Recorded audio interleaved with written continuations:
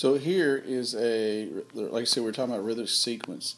So the A1 is our first number, N represents our term, and D is our common difference.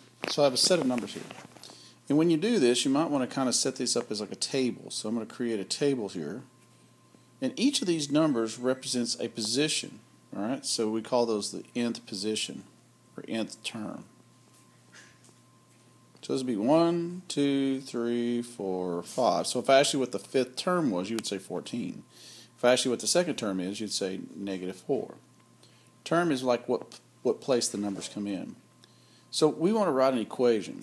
We want to create an equation using these numbers and how they're defined. So I'm going to rewrite my equation.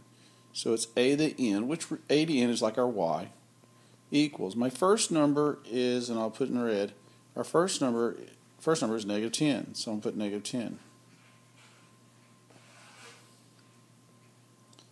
Plus n, we don't know what term we're looking for yet, so we'll put n minus 1.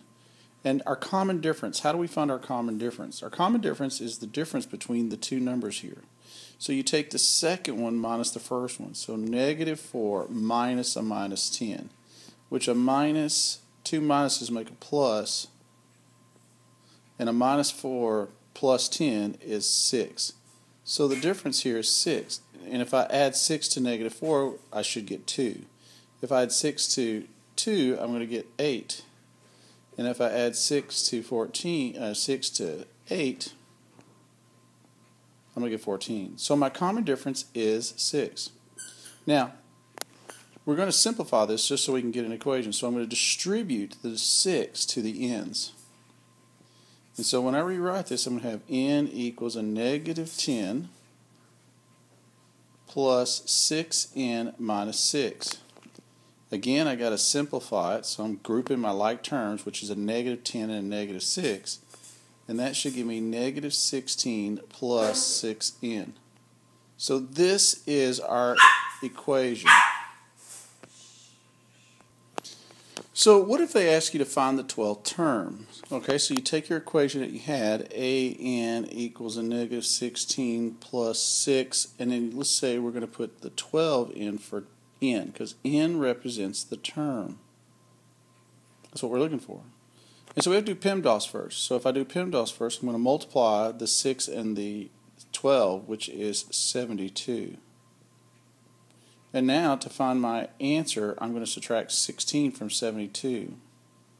So I take 72 minus 16, and it looks like I get 56.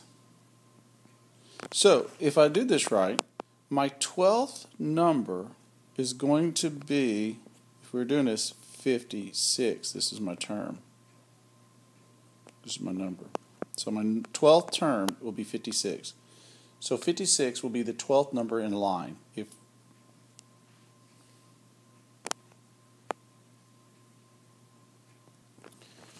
Okay, so what if they asked you, you give an equation and you're asked to find what term? So otherwise they want us to find n, because n represents the term. So they want to know what place will number 56 come in. And we already know this answer because I just did it on the other slide.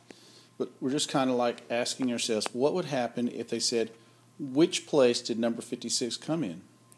Well, if you remember, an is our answer. So we're going to put 56 in for an.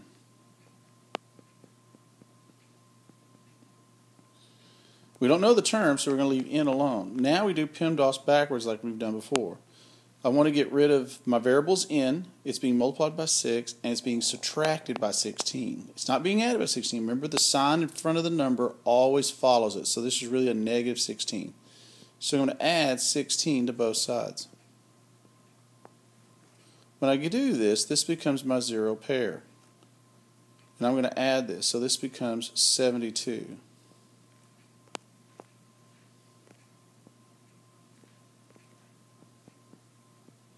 Now, what's my variable? It's n. What's being done to n? It's being multiplied by 6, so I'm dividing both sides by 6. And I should get n equals 12, which means that my n value, which means term, my term is going to be the 12th term. And that will contain the number 56.